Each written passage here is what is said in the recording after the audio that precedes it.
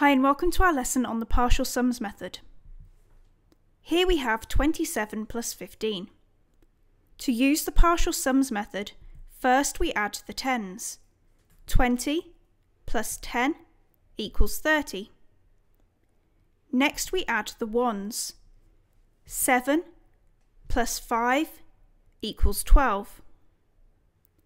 Finally, we find the total.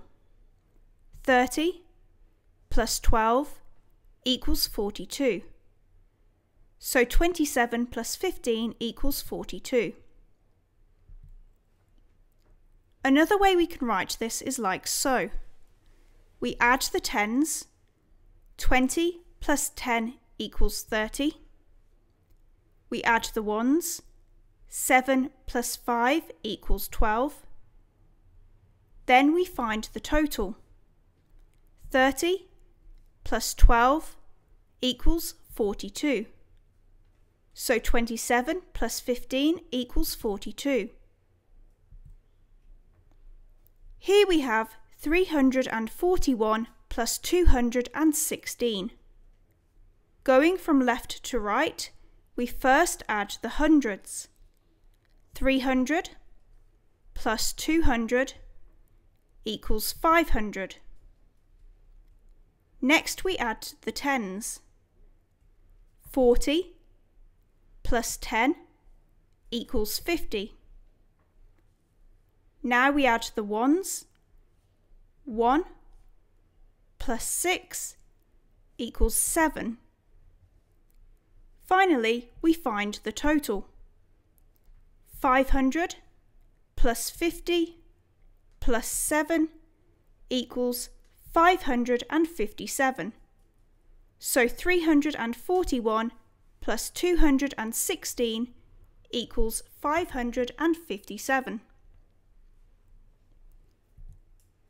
Finally, here we have 285 plus 153. First we add the hundreds. 200 plus 100 equals 300. Next we add the tens. 80 plus 50 equals 130. Then we add the ones. 5 plus 3 equals 8. Finally, we find the total. 300 plus 130 equals 430. Plus 8 equals 438. So 285 plus 153 equals 438. Here's a chance for you to practice. Calculate the following using the partial sums method. Pause the video and have a go.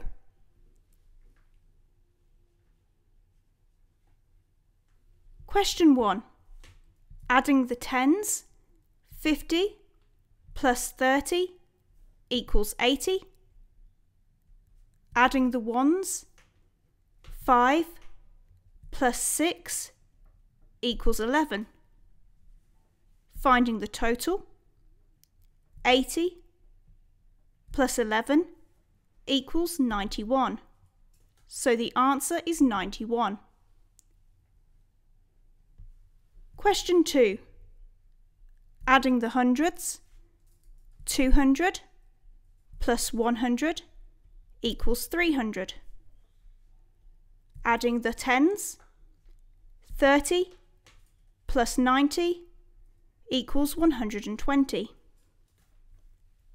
Adding the ones. 1 plus 4 equals 5. Finding the total. 300 plus 120 equals 420, plus 5 equals 425. So the answer is 425. Thank you for watching. Please check out mathswithmum.com for further lessons, worksheets and more.